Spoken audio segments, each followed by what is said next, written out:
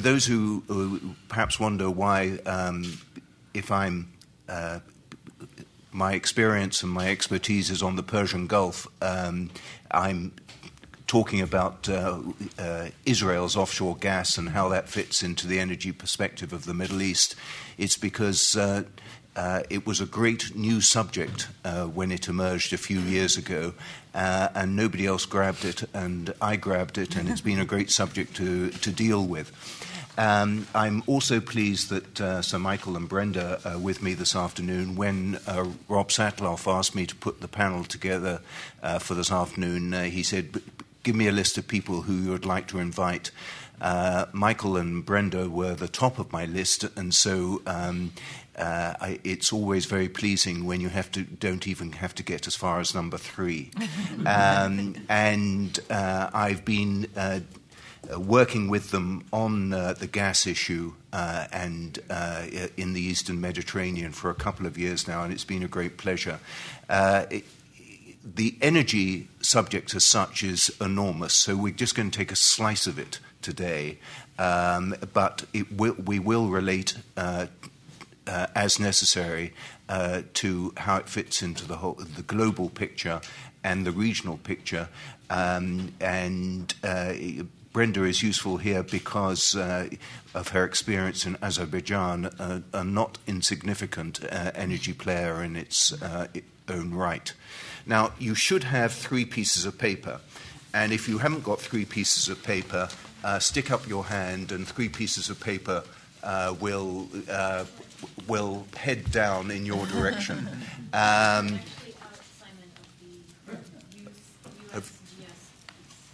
Sorry, we've run out of that one. Yes.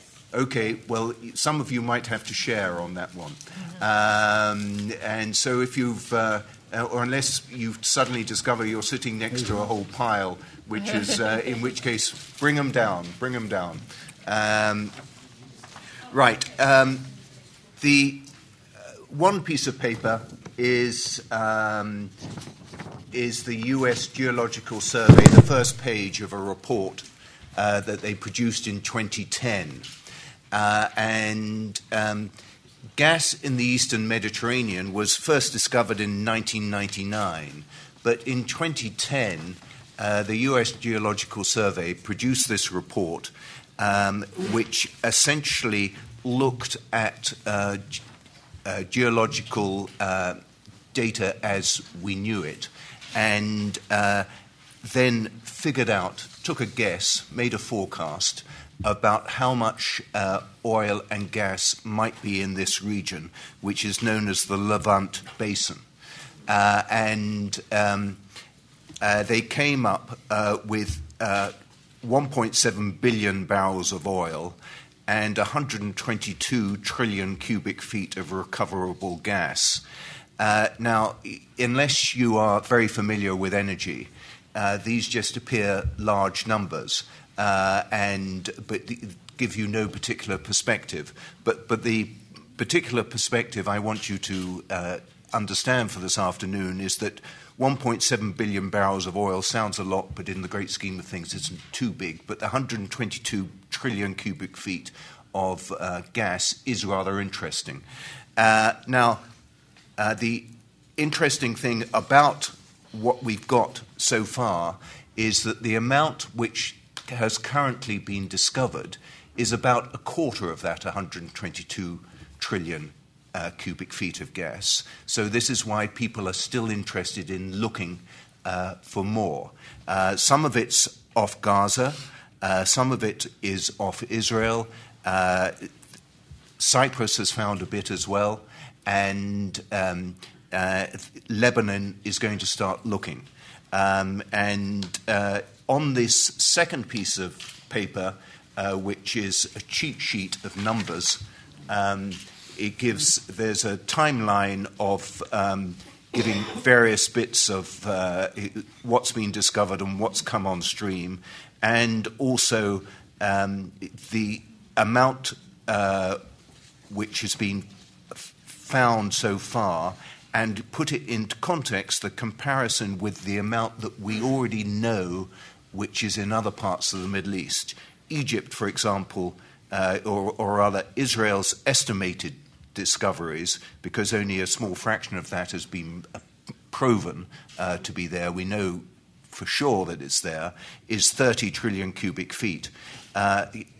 Egypt's proved reserves is 77 trillion cubic feet. So Egypt's is a much bigger gas player than Israel is at the moment and seems likely ever to be. But you've got to put it in perspective that Russia has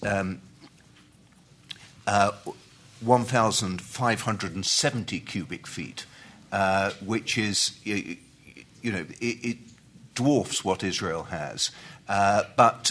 So these gas discoveries are important in Israeli terms, but they're not world-shattering. It doesn't make Israel Saudi Arabia of gas. The third piece of paper is a rather graphic map, which I've walked away with from a war game which took place in Northern Virginia about 18 months ago, I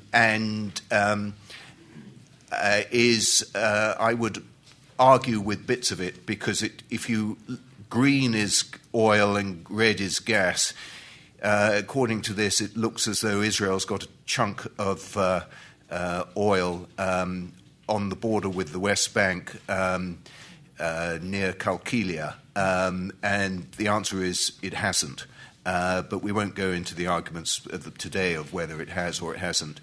But it does show the Leviathan field, which is the really big Israeli discovery, the Tamar field, which came on stream in the end of March, and the Mari B field, which has been around for about 10 years and is being fast depleted. And it also indicates to you offshore gas fields off the Nile Delta, which gives you an indication of the amount of gas that Egypt has. And Cyprus has found a field as well, which is in Block 12, which is called the Aphrodite field. Now, for the purpose of the discussion this afternoon, I think rather than the speakers speaking for 15 minutes each at a time, I'm going to fire some questions at both of them, and we'll try and they can talk for a few minutes in answering those questions to set the picture. And then when we've gone through that, we'll open up for more questions. Brenda, if I might start with you. There's been elections in Israel. Prime Minister Netanyahu is back, but he's formed a different coalition. Before the elections, a government committee had come up with the idea that there should be so much of used for domestic purposes and so much for export purposes. From what I read in the newspapers, it seems as though the new government is saying, hold on, whatever the last government thought about, we want to rethink the issue. Where are we on this? Okay. First of all, I think I'd like to mention a little bit about this policy process, which Simon mentioned in terms of the Tzemach Commission. It was very unique. I actually served as an advisor to Tzemach on this commission. When I started my work with the commission, he said, okay, you're from the academia. Look around the world and see what other countries have done when they found a big natural resource. How did they manage it? How did you have conflicting national interests. On one hand, environment. One hand, making a buck. On one hand, using the gas. One hand, exporting the gas. Tell me what happened when other countries they found a big resource. How did they manage this resource? I looked around the world and discovered that most countries, even the countries that we consider very organized, whether the Netherlands, Canada, Australia, very few countries, when they discovered these big resources, sat down and said, okay, what's the best way to promote national interest? The first thing I could say, something positive that Israel did that actually took a year, took a breather, and said, how do we manage this resource best? And that's what came up with the Tzemach Commission recommendations. They tried to find a good balance between conflicting national interests and do the best for the long-term future on Israel. I can make some comments on the specifics of the commission. I think that, obviously they had to wait till after elections and a government formed because there would be no legitimacy for any sort of lame duck or not that we have lame ducks in Israel because our ducks keep walking to the next government, but to make this kind of very important decision which will affect the long-term security and economy of the state of Israel.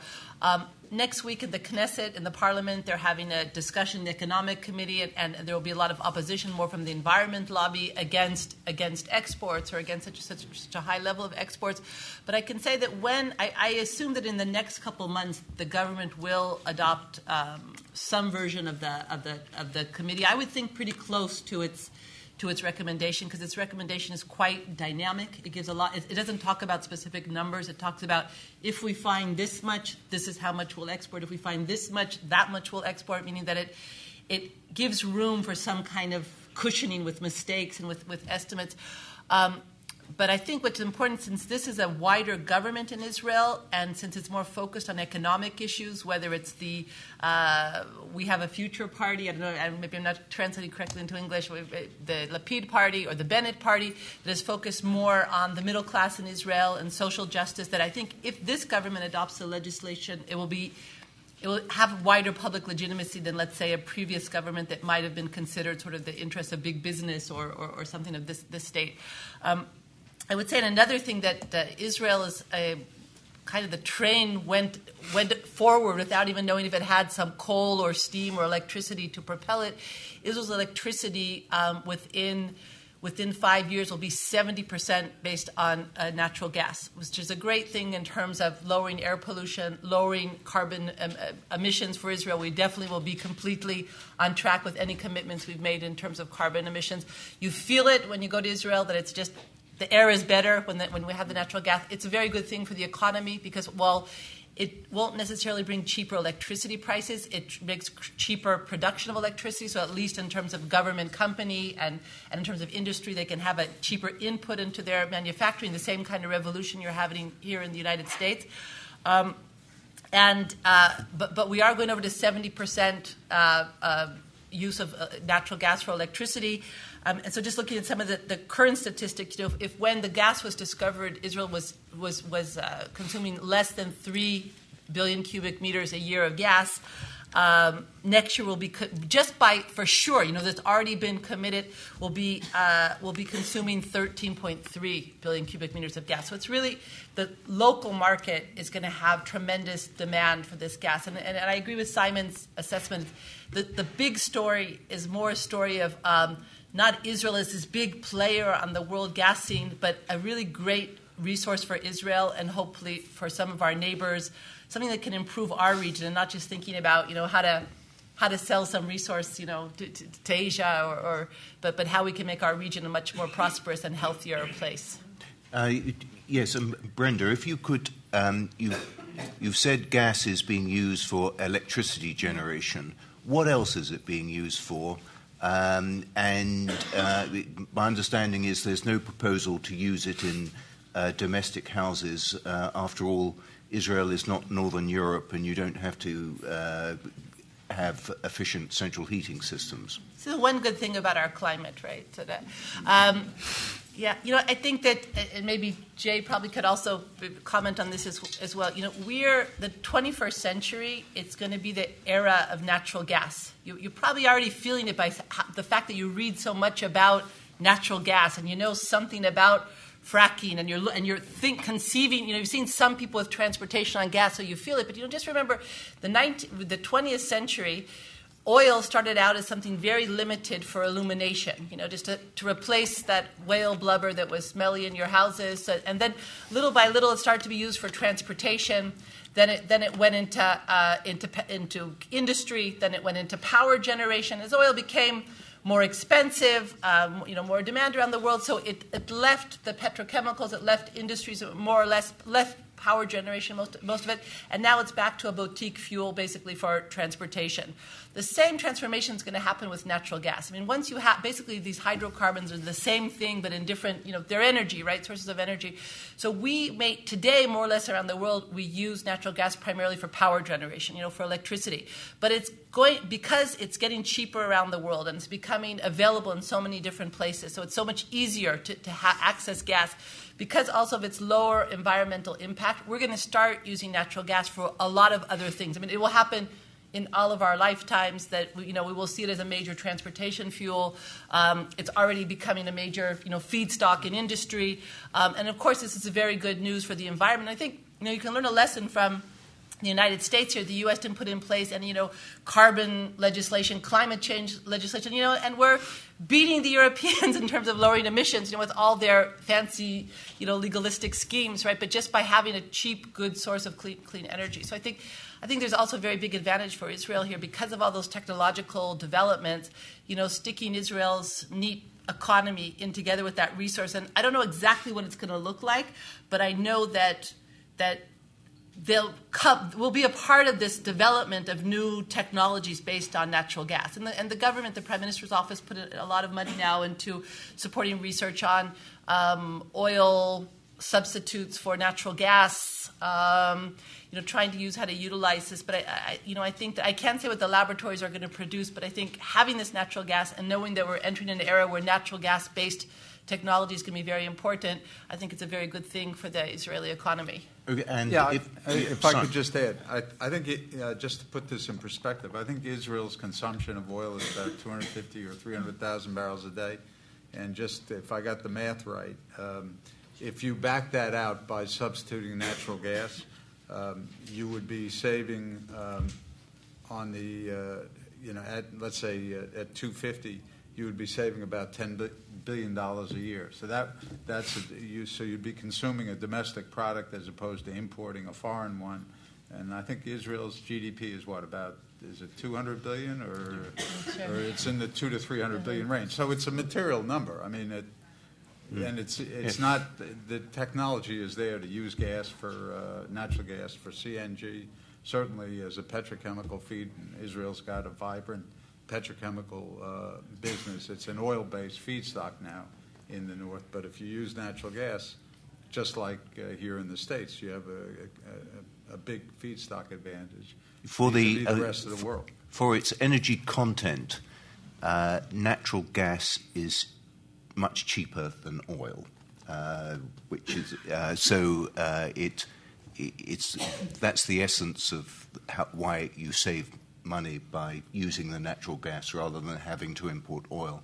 I wanted to move on to the export options. Israel is going to export.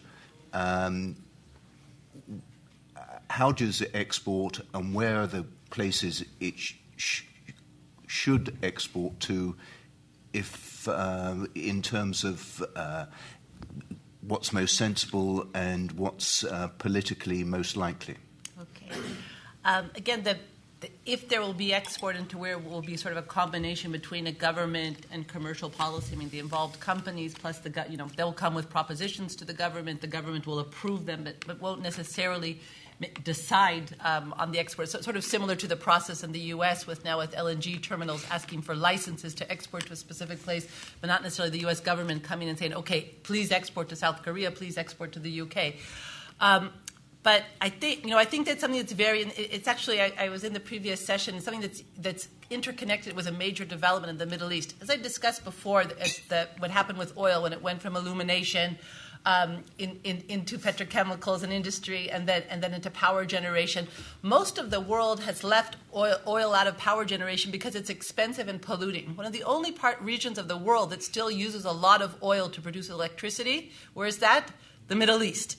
And so we have a really it's a big part of also the economic problems of the region, because not only do they use an expensive and polluting source for their electricity, they actually subsidize electricity widely to the populations. And you see this, for instance, the biggest problem right now in the IMF loans and and other U.S. aid to Egypt is dependent on, cut back the subsidies that were meant, to sort of help the poorer parts of the population, or in some cases, in the case of many of the Gulf states and Iran, to sort of co-opt the population and to induce some sort of public support, for the governments.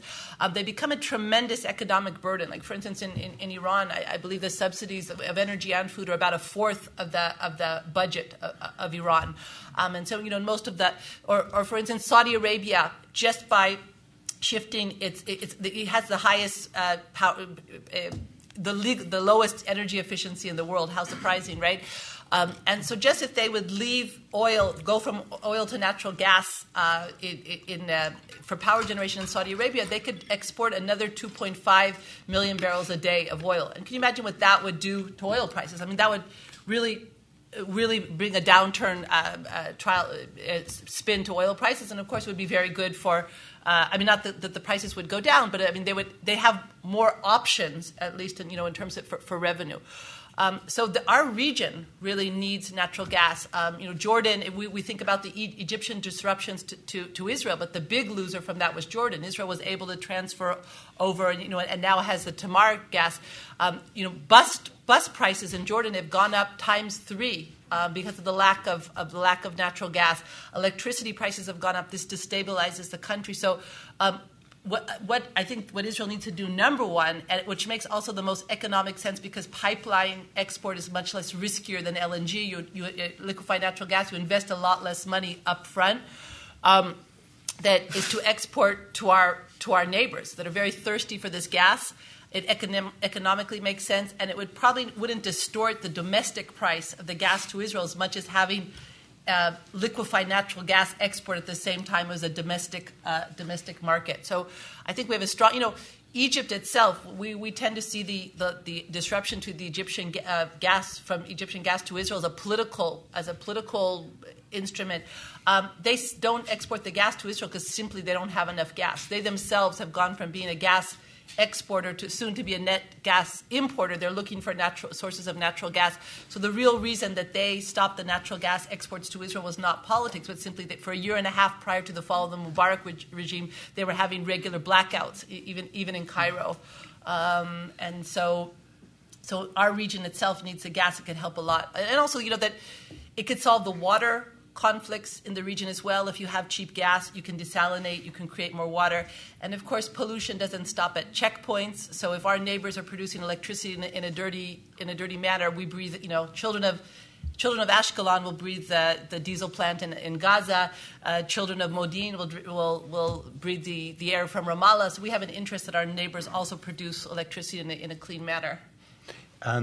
If I could now move on to Sir Michael, and if you could please talk to us a little about Cyprus, its relationship with Israel, the fact its Aphrodite field is very close to the offshore, the border between the EEZ of Cyprus and the EEZ of Israel. That's exclusive economic zone. How does gas? How is Cyprus likely to develop its gas, and what are the range of possibilities for cooperation with Israel? That's quite a menu, Simon. I will. Well, can you keep it to about 4 minutes? I'll choose from the menu one or two items. Well, the developments in Cyprus have been in parallel with the developments in Israel. And the same U.S. company that has been playing a pioneering role in exploration and subsequently production in the Israeli exclusive economic zone has also been the first player involved in Cyprus, Noble Energy. So these developments have gone on in parallel, and the most significant gas field yet to be discovered offshore Cyprus, the Aphrodite, Block 12, directly adjoins the largest field that has been discovered offshore Israel.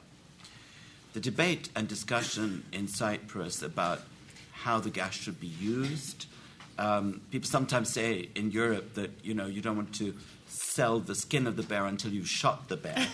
And some of this debate and discussion, both in Israel and in Cyprus, is a little bit premature, especially in Cyprus, because in Cyprus, none of the gas is really expected to come on stream until the end of this decade. So it's still early days. But the situation is rather different. First of all, because Cyprus is so small. Israel is a small country, but Cyprus has, a tenth of the population, more or less, perhaps a little bit more, of Israel. And therefore, it will need relatively little of this gas for its own consumption in the future. And so Cyprus can expect to export the overwhelming majority of the gas that it eventually produces, maybe 90% of the gas. So the issue about export options that we briefly touched on, but maybe we'll come back to a little bit later, in a way is even more pressing for Cyprus. Cyprus is also a member of the European Union, and the European Union seeks to diversify its energy sources away from excessive dependence on Russia.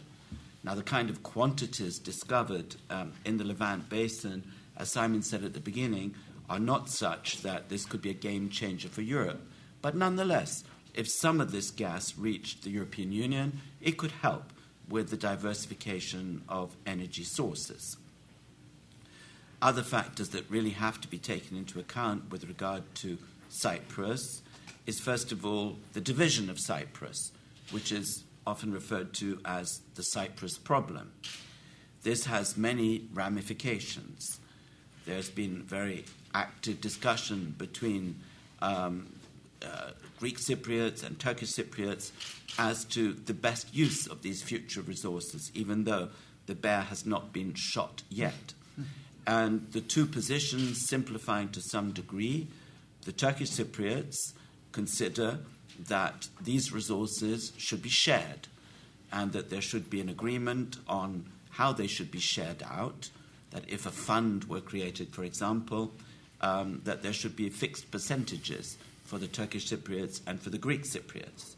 The last Greek Cypriot government, anyway, took the view that there's only one legally recognized government in Cyprus, the Republic of Cyprus, that, for that matter, many, if not most, Turkish Cypriots are citizens of the Republic of Cyprus as well. They have Cypriot passports too, and that they can expect to benefit through the expenditure of the state on health, education, social security, and so on. So the previous Cypriot government didn't even want to enter into a discussion about the sharing of the future revenues from this gas. But this is one of the factors that greatly complicates the situation for Cyprus. Then there's Cyprus's relations or absence of relations with Turkey itself. Turkey does not recognize the Republic of Cyprus, and Turkey challenges the legality of the exclusive economic zone proclaimed by Cyprus and challenges Cyprus's right to drill for gas in the absence of a share-out agreement with the Turkish Cypriot community and in the absence also of an agreement on the delimitation of sea areas around Cyprus. Turkey has a rather radically different view from Cyprus on this question. The map that you see shows a very neat division of waters south of Cyprus into different blocks. But Turkey's view is that Cyprus does not have a right to proclaim unilaterally an exclusive economic zone and to allocate these blocks. Cyprus, in Turkey's view, does not have the right to generate an EEZ as an island in the same way as continental states. Turkey also claims that its continental shelf generates rights for Turkey itself, which overlap with those proclaimed by Cyprus. So you can see that there is ample scope for conflict between Cyprus and Turkey over the exploitation of these resources. I first became interested in this subject in September 2011 when Noble Energy began to drill in the block that had been assigned to it at the time. And there was considerable saber rattling from Turkey And briefly, at least, it looked as if Turkey might mobilize its military forces, its naval forces, in order to challenge Cyprus's drilling rights. Now, I'm glad to say this saber-rattling did not really materialize. Perhaps it was only some people in the government in Ankara who took this view. I think perhaps the Prime Minister was somewhat calmer than one of his ministers who made these threats at the time. But at the very least, I think, issues related to the division of Cyprus and these underlying conflicts between Turkey and Cyprus mean that there is a potential that these gas resources, rather than helping to kickstart new negotiations for settlement of the Cyprus problem, for example, could lead to tensions in the future. And this is one of the reasons why, for example, the German Marshall Fund, where I'm connected at the moment, has a project which is trying to look at ways in which these resources can be used for the benefit of all the peoples in the area and can even be used to try and stimulate progress on some of the underlying conflicts rather than exacerbating those conflicts. And Sir Michael, if I could give you another question relating to this. Israel and Turkey have had difficult relations for the last couple of years. There was supposedly a rapprochement brokered by President Obama when he visited Israel, and the famous telephone call between Prime Minister Netanyahu and Prime Minister Erdogan. I think many of us are skeptical of what that rapprochement is and whether it will ever revert to anything approaching the heyday of Israel-Turkey relations. But is an aspect of it much commented on is that Turkey would like to buy Israel's gas, and Turkey is both a customer for Israel's gas and an obvious transit route through perhaps to Europe. How realistic is this, both diplomatically and perhaps even technically? Well, as you say, Simon, relations between Israel and Turkey have been tense in recent years, beginning with the famous Davos incident in 2009 when the Turkish Prime Minister walked out of a discussion with Shimon Peres over references to Gaza, and the very close cooperation that there was between Turkey and Israel has diminished considerably in the 4 years since then. A hopeful sign was indeed the end of the apology crisis, as it was called, and the fact that this seems to have opened the door to some kind of rapprochement between Israel and Turkey for the future. Nobody knows how far this will go. Meanwhile, Israel has considerably strengthened its relations with both Greece and Cyprus to some degree as a substitute for the close relations that it had previously with Turkey. For example, when it came to military exercises and the kind of strategic depth that Turkey provided for exercises for the Israeli Air Force. Subsequently, there had been quite close military cooperation with Greece in particular, and an agreement between Cyprus and Israel concerning a dialogue over the strategic implications of the energy discoveries and possible search, rescue, and other forms of cooperation, military cooperation, which have not been discussed publicly too much but have gone quite far. So in the last 4 years, there has been this sharp deterioration in relations between Turkey and Israel, and a considerable rapprochement between Israel, Cyprus, and Greece.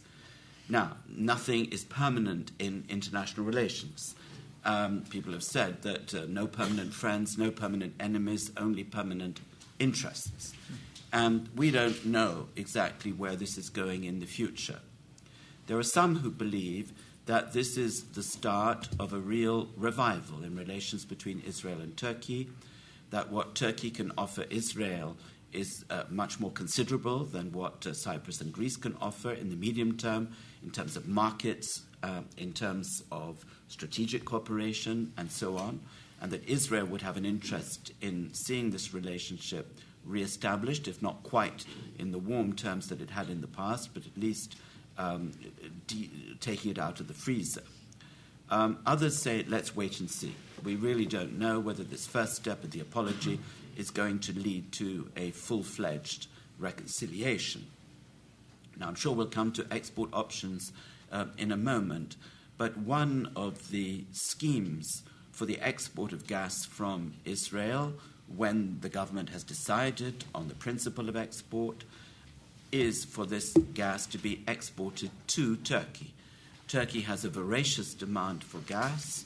It's seeking gas from whatever sources it can, whether from North Iraq, obviously from Azerbaijan. It obviously depends on Russia to a very considerable extent.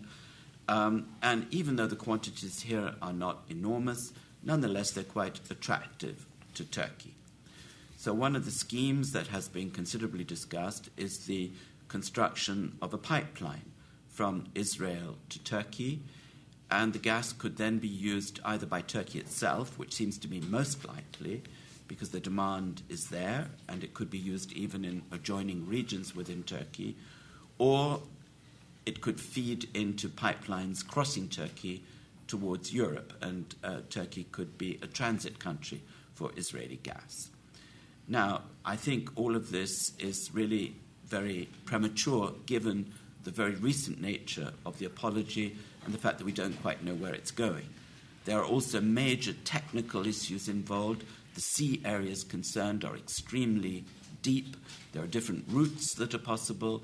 One of the routes would be along the coast, which would be through waters offshore Lebanon and Syria. We don't have to say too much more about that to see the complexity of the issues raised.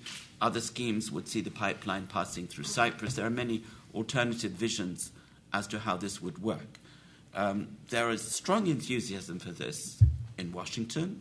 There are some think tanks here who really believe that this is the way forward in the future. There are others who are more skeptical.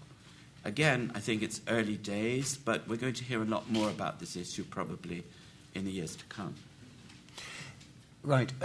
Before we open up to questions, I want to pose a question for each of you, a slightly different one. Brenda, what, if anything, should the United States government be doing to encourage the development of these gas resources? And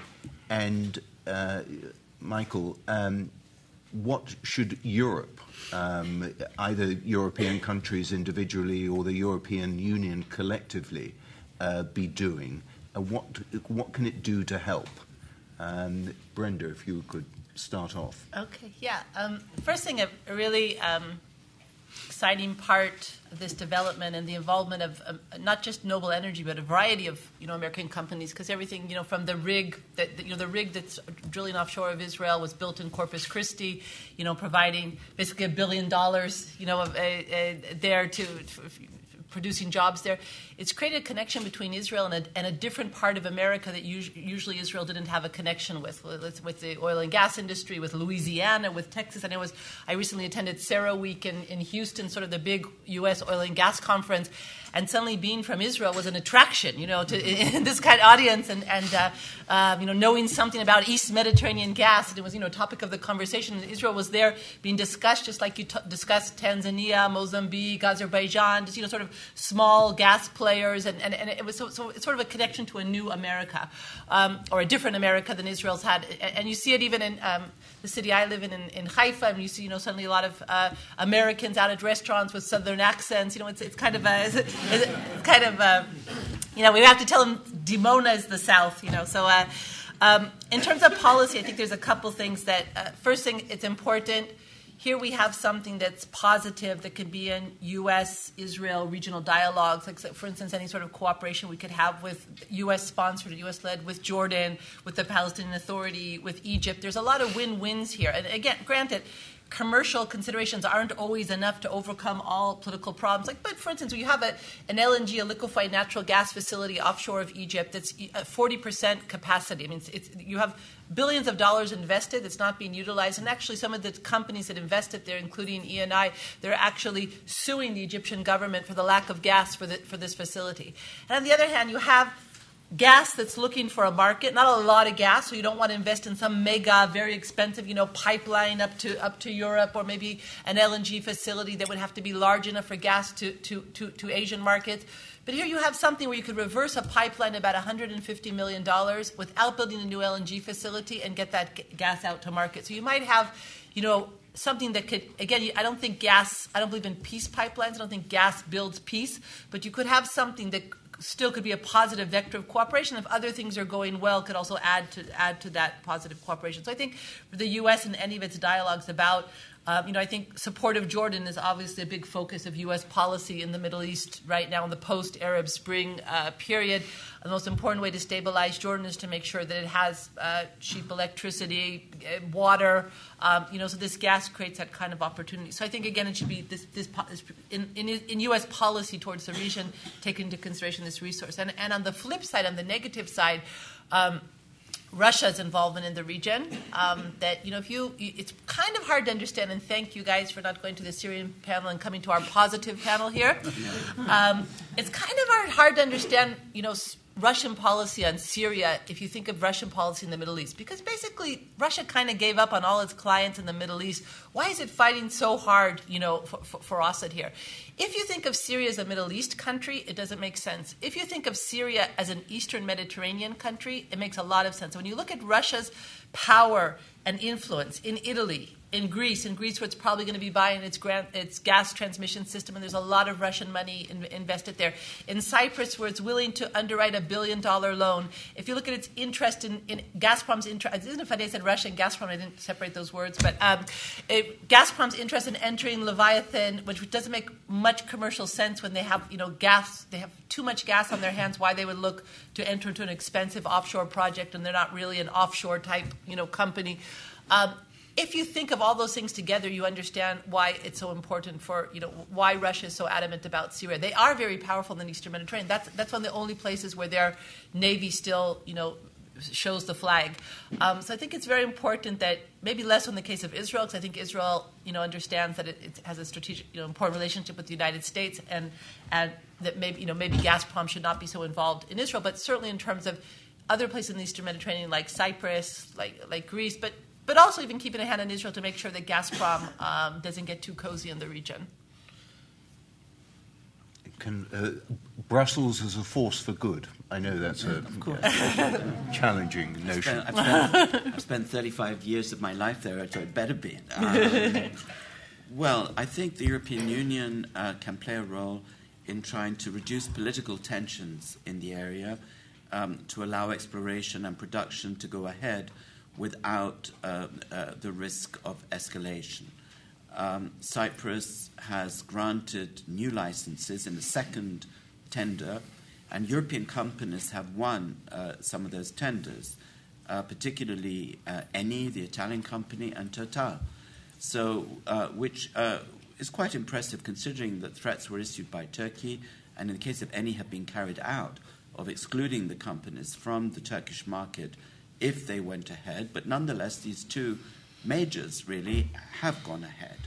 So the European Union has an interest in seeing, just as the US has an interest in seeing Noble Energy and others going ahead successfully without political conflict standing in its way, the EU has a similar interest.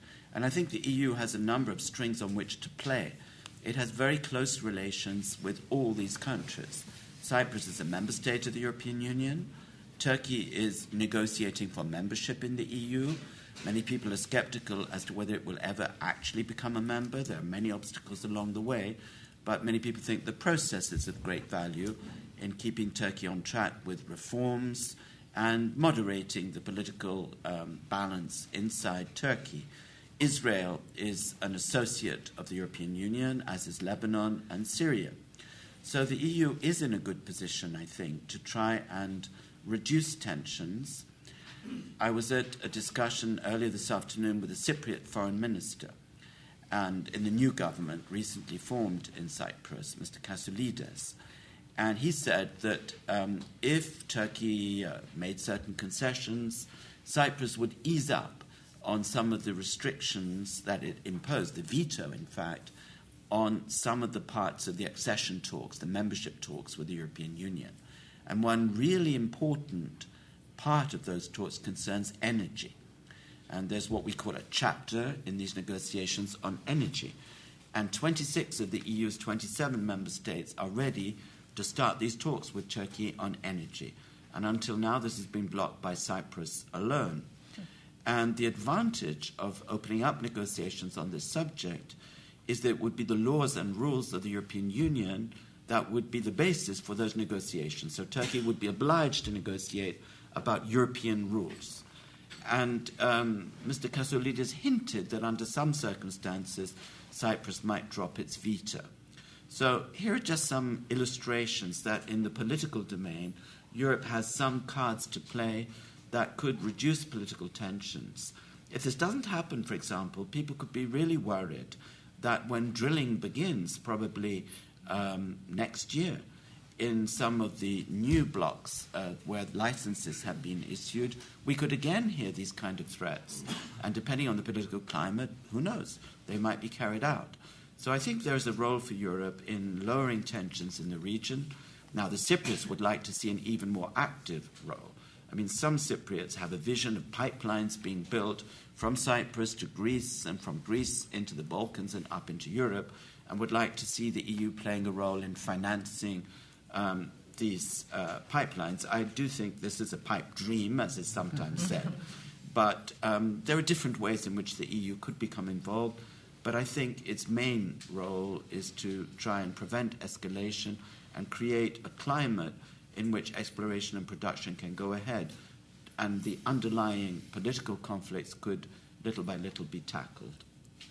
Yeah, right. Just as I'm about to open it up for broader questions, I do want to refer to this excellent article in today's Washington Post, Israel's Bonanza in Natural Gas. It's an excellent article. It quotes me. It quotes Brenda. Therefore, is excellent. I was about to say that if Simon were too modest to mention this, I would have drawn this in. And we're really sorry you weren't quoted. No danger of that. And I'm amused by it because Israel's Bonanza in Natural Gas, Bonanza was the word that Rob vetoed when I was coming up with suggestions for today's session. There's also a map on this article, which I don't think is on the website version of it, which is a bit notional, but does cover the export options, but it needs a bit of explanation rather than accept it as completely authoritative. I was going to suggest, Jay, do you have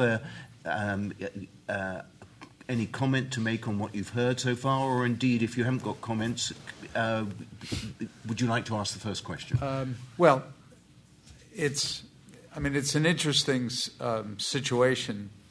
And there's some analogies between Israel's challenge, which is what do we do with the gas? Do we consume it domestically, or do we sell it into the international market? And a couple things to keep in mind is if you're going to liquefy gas and ship it, you need something like $65 to $70 oil equivalent. So almost by force of the economics, LNG has to trade at world oil prices. Just to put this in perspective, in the United States, where we don't have, it's really difficult to export LNG because, ironically, we build terminals to import LNG, and then all of a sudden we woke up and said, "Holy mackerel, we got more gas here in the United States than you can shake a stick at. We got to find uses for it and or export it." But so you need about $65, $70. And in the United States, we're facing this issue today as well. There are petitions for LNG export facilities. The domestic users of natural gas, petrochemical, fertilizer, steel, aluminum, all industries, ironically enough, that we massively exported jobs from 10 years ago when we had $10 gas or the equivalent of $70 oil. But now we have the chance, these industries are experiencing a renaissance, so they don't want to see so much gas exported that we domestically lose the benefit. And Israel's going to have that issue as well, because on the one hand, if you require that it stay in the country, you can. I mean, Israel has a big petrochemical complex in Haifa. They have three. If I remember the numbers, their refineries produce about 350,000 barrels a day of products, all of which is from crude that's imported either from Russia or somewhere else. So, if you can substitute and back out foreign oil, you can every drop of oil, dollar of oil that you don't spend, or money that you don't spend on foreign oil helps your GDP. So but at the same time, if you require the gas to stay domestic, you may not get as much exploited. So it's kind of and the United States and Israel are for different reasons they're at the same getting to the same decision point. I mean here, and it's a remarkable story. And there's a lot of talk about fracking and all, but consider this: in the year 2001 or 2, we produced 2 billion cubic foot a day of gas from the Barnett Shale. Now, in the United States consumes 66 billion cubic foot a day today of gas. 26 or 28 of it is produced from shale gas. So think of what would have happened if we had fracking bans in this country. Another data point that's quite interesting to us that live on the East Coast. The Marcellus Shale produces about 3 Bs a day of gas today.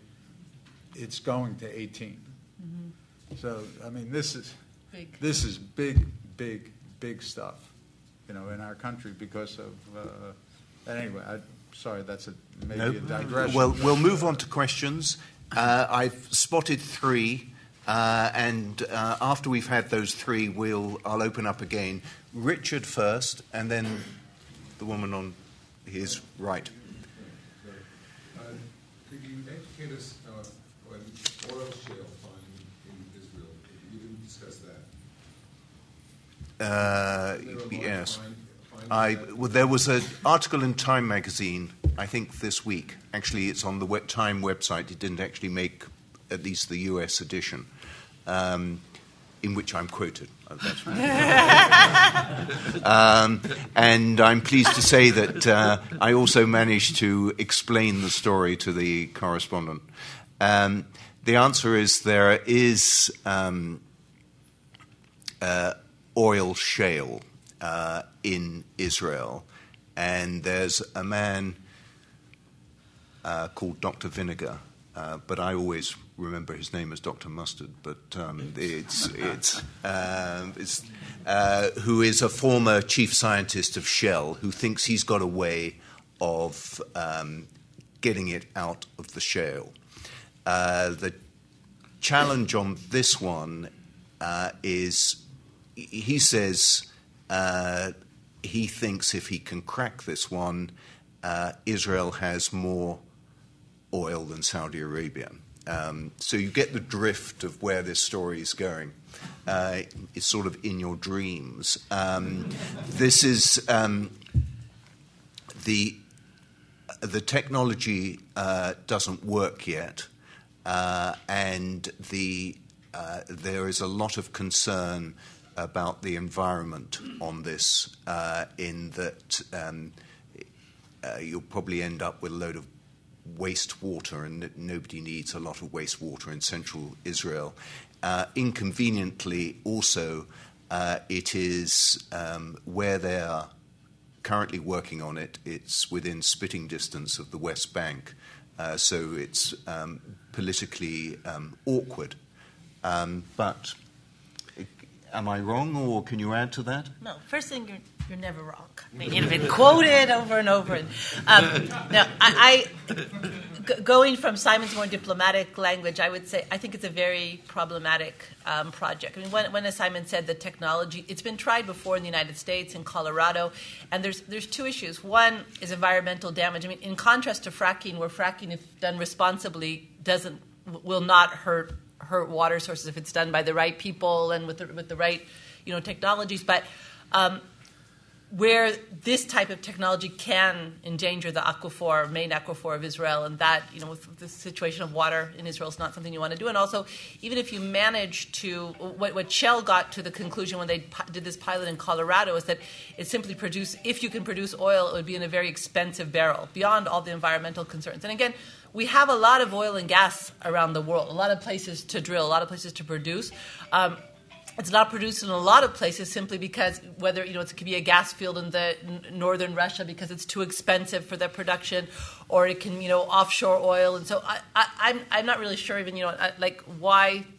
I mean, if this didn't succeed in sort of the American economic to get investment, I still again I agree with Simon that the technology isn't there yet. Okay, so at the back.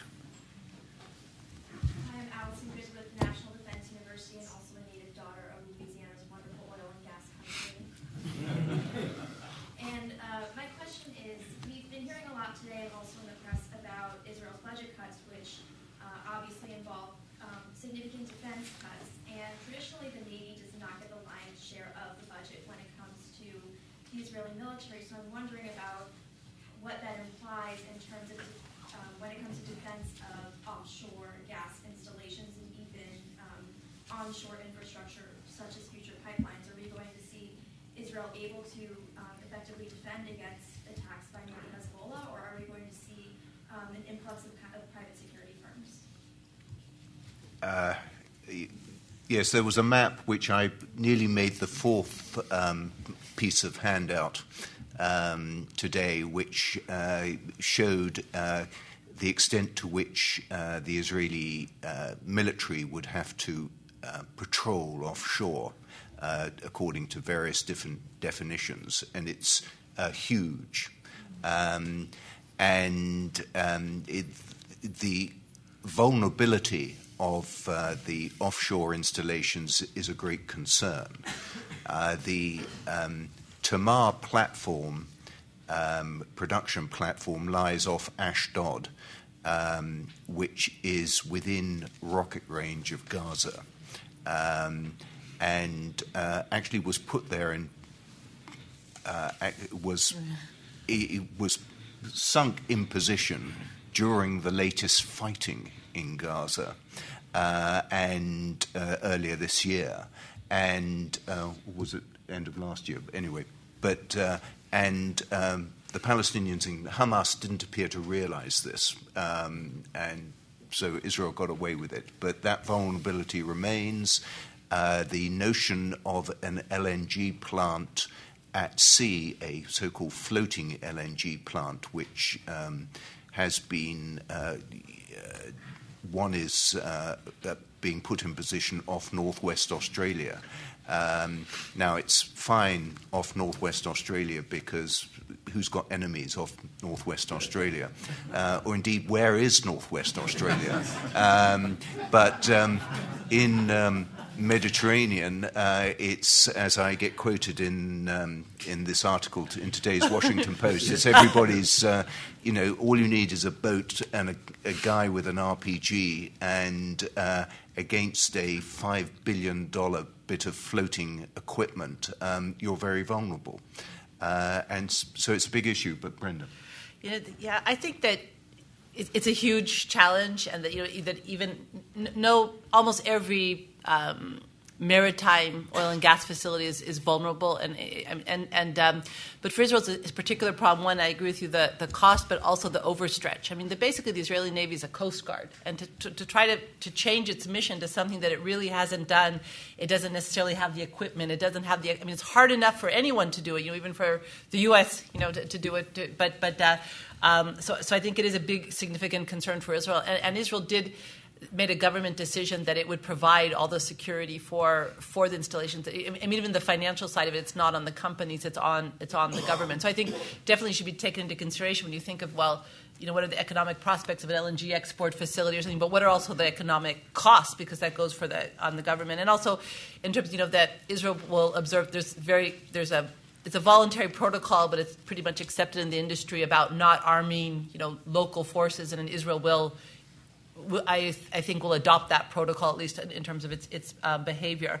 I think that what I tried to do in my work with the committee was actually not thinking about how to prevent attacks, because those can happen, but how do you mitigate vulnerability? Meaning, on the assumption that you have an attack, how do you build your electricity system or your gas supply system in a way that it can sustain an attack? So in terms of like redundancy and infrastructure, dual fuel power plants, and basically we've had a test. We had the gas disruption from Egypt, suddenly stop, and actually the lights didn't go out in Israel. I mean, they should have actually cut back probably and not provide, but actually we had 100%, electricity provision during this crisis time. So the system is quite resilient. So again, I think we should, and actually it's funny you mentioned Australia, but the largest, disruption to gas supply in the history of our, use of gas was not, Russia to Ukraine or to Georgia. It was actually offshore Australia, that they just, had a technological glitch on the platform, and for 2 weeks, a big part of Australia, the lights went out. And I'm really nervous living, in Washington D.C. I mean, Montgomery County isn't that far away, so it could happen anywhere. You have to have resilient systems. Rafi, and then I'll take another. Stick your hand up, Rafi, so the mic can come towards you.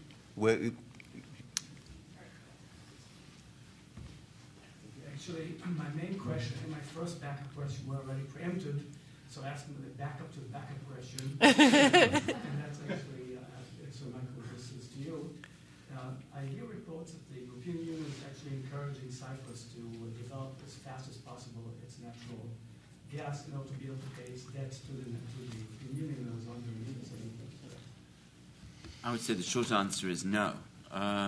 During the crisis, the economic crisis in Cyprus, there was a lot of talk about this, and there was a lot of talk about linking a loan to Cyprus, a bailout loan, to the future revenues.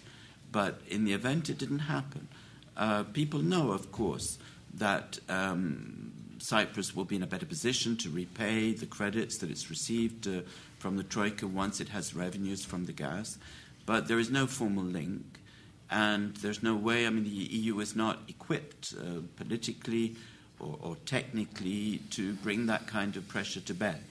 But there is the expectation that those revenues will be there from the end of the decade, and that they will be used partly to offset Cyprus's debts. Yes, at the back. Thank you. As I recall, and I'm a little fuzzy, so please correct me if I'm wrong, that there have been a couple of challenges, I believe, from Lebanon and possibly Syria, when it was Syria, about the claims that Israel and perhaps Cyprus has on these fields. How did this stand in terms of international law, international agreement? Is there settled law about how one divides and territorial claims, particularly underwater? Yeah. I'll try to answer that. This would be a whole seminar-long university course, but I'll try to make it in a few sentences. If you look at this, the dispute between Lebanon and Israel is this triangle of red and white.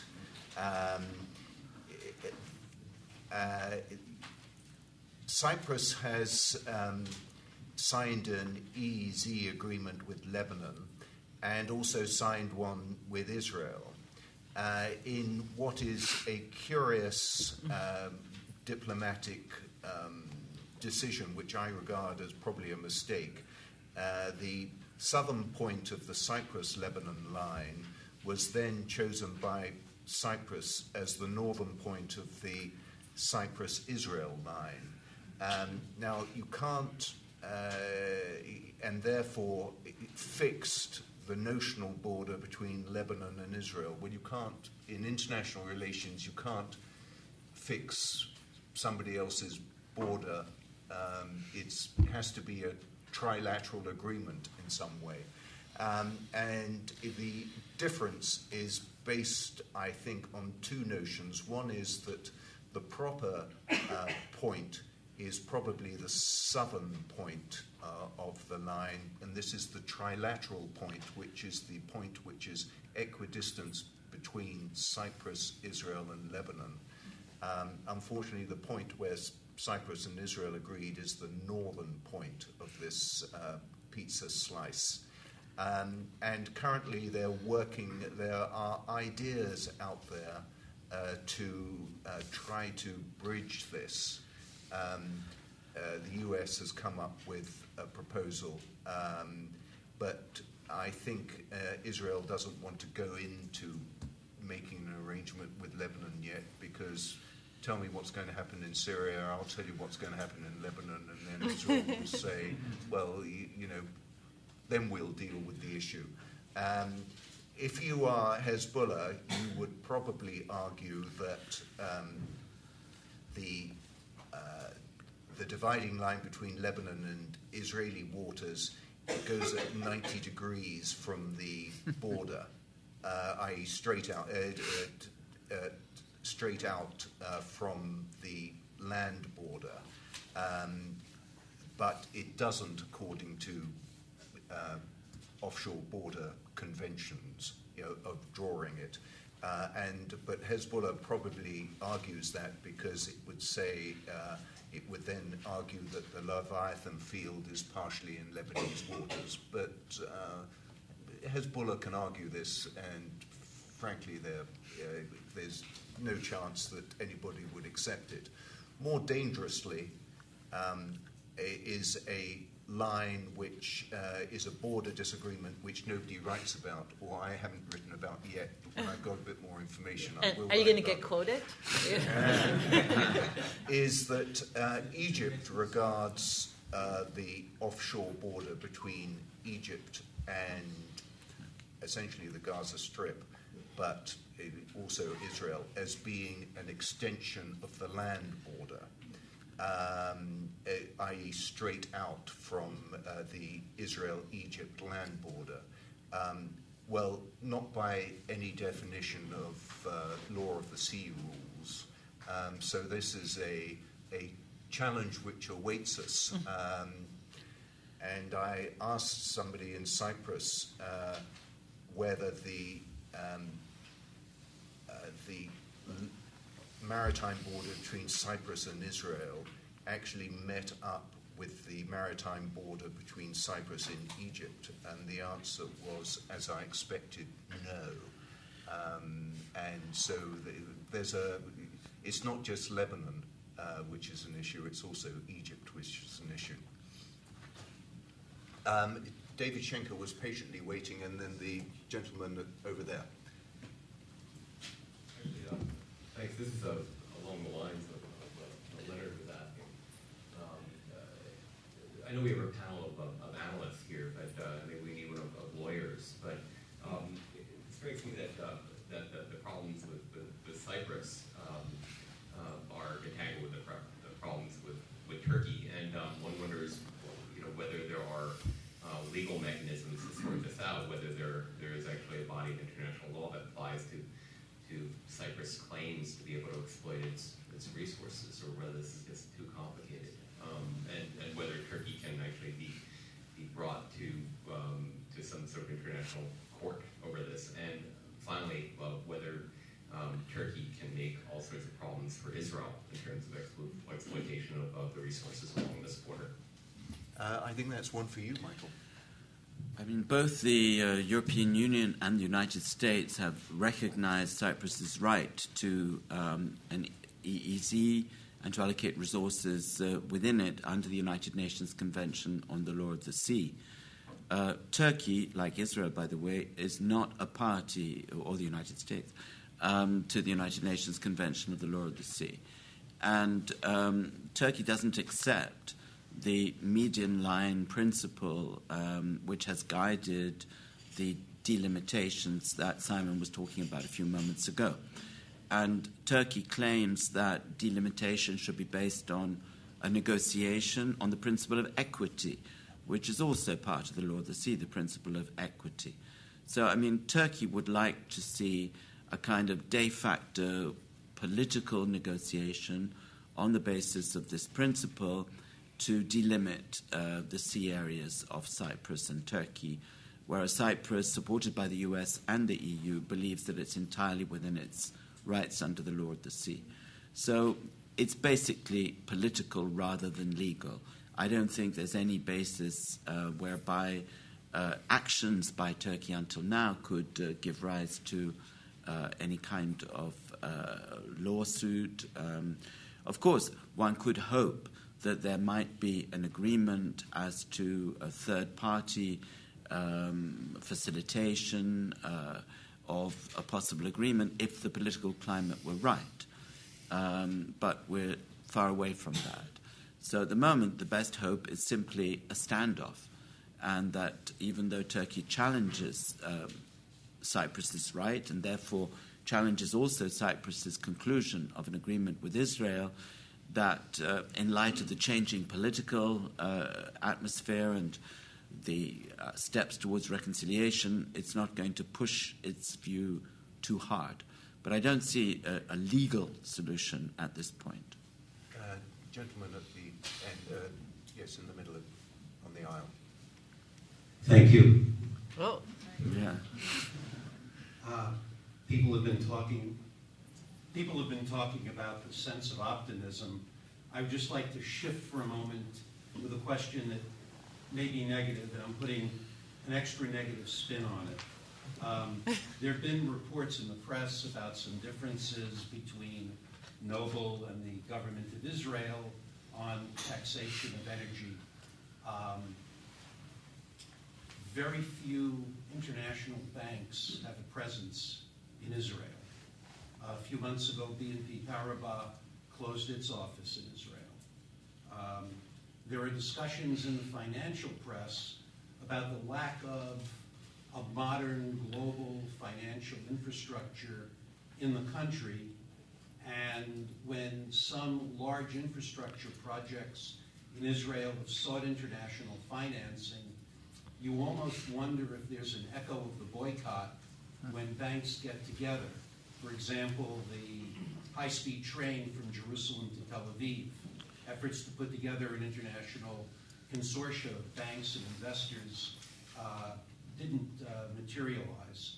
So given the potential revenue coming into the country and things like corruption that even Michael Leigh has written about in commentary, and the lack of banks having a presence in Israel, the echoes of the boycott, how do you see these issues affecting Israel's ability to effectively utilize the bonanza, can I say that word?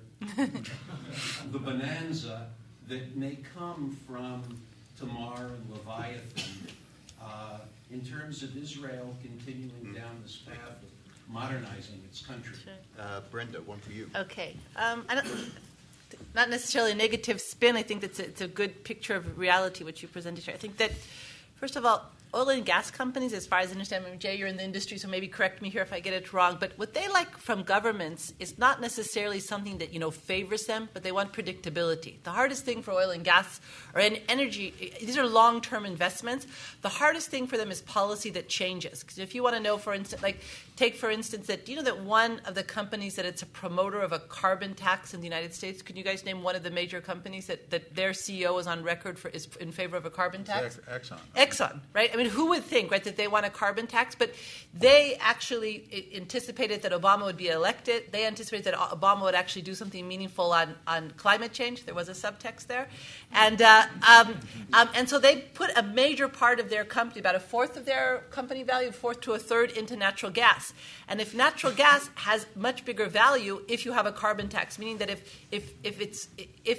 it costs money to use coal, which essentially is the alternative, then the value of natural gas goes up. So essentially, companies what they say all the time: fine, put a high tax, put this, but let me know what the tax is going to be. And the same thing in the United States. why are oil companies so against cap and trade? Because you don't know the price. So how do you plan a power plant if you don't know what the price of carbon is going to be? They prefer a tax because they can know. So I think that's sort of a longer introduction to the question. I think in Israel, with what happened, I think it was a mistake that they did the tax revenue before they did the Tzemach committee. They probably should have done the first thing, set the policy in place. But I think the fact that there is a very clear, transparent tax, and you can, and a company that's coming in can judge what their investment should be, and that is in legislation in the Knesset, and it's not going to change. I think they really don't have anything to cry about. I can say about a lot of other countries where I've worked, so much of the tax is under the table. I mean, not where I've worked, of course, but that you really, a number of companies are giving, gifts, let's say, to different officials, and that's not on the books, and that, that gift, that minister can go away. And so they're used to working in a more riskier environment in terms of taxes, so to say, than I think in Israel. And so I think it is quite transparent. It's quite predictable. You might not like the tax change, but what it is. A lot of countries, the UK, the United States, have changed their tax regimes on oil and gas. I think so they shouldn't cry too much about this. I think on the corruption issue, I think it is a real concern. And there's always this phrase about we think of a bonanza as something good, but generally with oil and gas revenue or any mineral wealth, that if you have bad governance and you throw in a lot of money, it becomes good, worse governance, not good governance. And I think there was a lot of expectations in Israel. Maybe it's starting to kind of calm down that. The minute we'll have the gas revenues, then finally there'll be proper pensions for the elderly, and the universities will get money, and the laboratories. No, the government's priorities are not going to change because they have more money. They're probably just going to give more to sort of I think it's very having a lot of money available if you don't change your political priorities, that money's just going to go to sort of the old things, like to the yeshivas and to the defense budget. So it can be a bad thing. It can reinforce maybe some bad trends in the way Israel used to allocate money. And there is also, like, for instance, a concern, Gazprom's interest in entering Israel. There's also an overlap with domestic politics. If you had a company like Gazprom sitting on billions of dollars of investment in Israel, so it would probably become Gazprom Israel, and giving jobs and moving money. So you can see, for instance, the political overlap with some, for instance, parties which have had, Lieberman is under indictment, is in foreign ministries. You could see that this could reinforce a sector which has a history of corruption in Israel. So it is quite an issue of concern. We've got we've 4 more minutes, but I have 1-2 questions here, and then Patrick, who's been very patient. And we love this audience with all the questions. You guys are great. I'm just having a hard time sorting out the numbers. If Tamar and Leviathan build as they're expected to, I got the part about Israel having a flexible regime between domestic industries and export. But can you just talk through how the numbers build for Israel alone from what the current discoveries? I mean, how does the mechanism of the export versus domestic market work? No, because I got that's flexible. Okay. But just presumably, so Tamar came on the stream a few weeks ago. Right. In 2014, they'll produce more gas than 2013, I would think, not just annualizing years, because that's the way things usually work. So you talked about Israel getting to 70% of electricity production from natural gas. Just give a sense of the, rough feel for the timeline and to use the bonanza word again. Okay, it's nice what's going on in 2013, but when does it really become terrifically meaningful from the Israeli economy standpoint? Right. Well, I can only talk about existing volumes because, again, there could be new discoveries. But so far, the trends, there are a lot of fields that there's a lot of enthusiasm about, and there were dry holes. But let's say, and I'm going to use meters. I apologize here, but since I'm going to give you, in comparison, I think Americans can deal with that.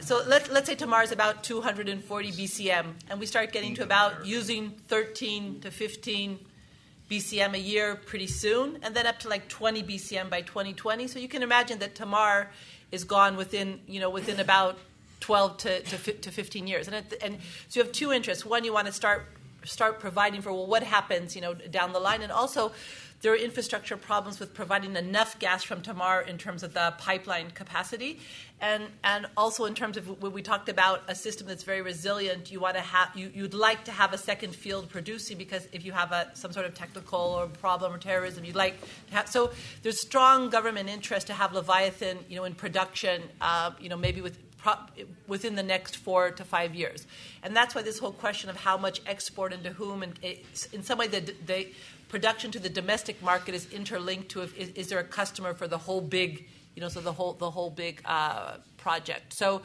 basically 100% of Israel gas now is domestic producers, no more import from Egypt, and that's right. Over. And the idea is for Leviathan to be in production by, again, there's nothing concrete that says that's going to happen, but the government goal would be for by 2017, 2018 for it to be in production. But a lot of things have to happen for that to take place. And the relative size of the Diacon versus Tamar? It's about twice the size, but it's not proved reserves. It's estimated, but... I mean, basically, Israel's domestic demand can be satisfied with the gas so far discovered for probably for 40 to 50 years. And so, but there's beyond, even included in that calculation is a surplus. Mm-hmm. And so, the sensible thing would appear to be to export it, to monetize it, get the money now. And as I said at the beginning, we think there's going to slip into BCM, which are billion cubic meters. We think there's 3,500 BCM out there in the Levant Basin. Mm-hmm. So far, the amount discovered is 750, i.e., 800 or so, about a quarter of it. So there's a reasonable chance that there's much more. And Israel isn't going to become an industrialized country. It can use it for petrochemicals and it can use it on new technologies, but it's not going to be the industrial northeast of the United States. So export is a necessary option. I would just maybe beg to differ there, or nuance it. One, I would say that just the U.S. Geological Survey numbers, no one uses that as a Bible in a sense, meaning that it's still an estimate, and if you went over the years, how close their estimations were to reality. So there's not necessarily that gas is out there. And I think we have to look at limited export, because even if you're looking at the way these numbers are going up, so yeah, there's room for to Palestinian Authority, to Jordan, but some major export like an LNG, I think could risk that balance. And also I think it's risky. We're at a time right now, maybe Jay could comment on this, but we're at a time where mega LNG projects are becoming they're very costly, but on the other hand, the price of gas is going down in a number of markets. So they're also risky economically. You're not necessarily going to make money off it. And I think that's where the companies sometimes are making a mistake. I will take the last two questions, which are here, and then Patrick, and then. But can we take them together? Sure. I'm Lynn Keyswood with Dimples. My question builds on just sort of the last part of your question and answer, Brenda. What are the implications of the bonanza for Israel's relations with the Palestinians? For example, does desalinization help solve water problems? Are there Palestinian claims to some of these areas? Yeah. Okay. Yeah. And Patrick asked his question as well, and then we can decide which bits we're going to answer. British Gas found gas off Gaza a number of years ago. Yeah.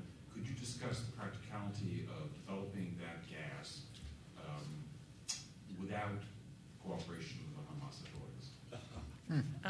Okay, two excellent, important questions here. Okay, so first thing in terms of desalination, one of the I'll tell you guys a secret. We have a lot of water in Israel now, and that as much as that Israel really actually provided for. We had this huge challenge, a number of years of not enough rainfall, the Sea of Galilee drying up, and just when you have to invest in desalination, you have to decide how much water ahead of time, and almost over